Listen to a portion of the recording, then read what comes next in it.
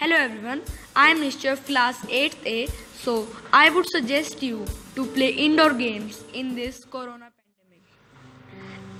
I know we are suffering from a very tough time, so let's see some examples of indoor games. First is, you can see here in the picture, that was carom, cross and zero. Some chits you can also play. Next is ludo, you can also play in home. And this also, snake and ladder, carom, chess and ludo. So let's see some preventive measures.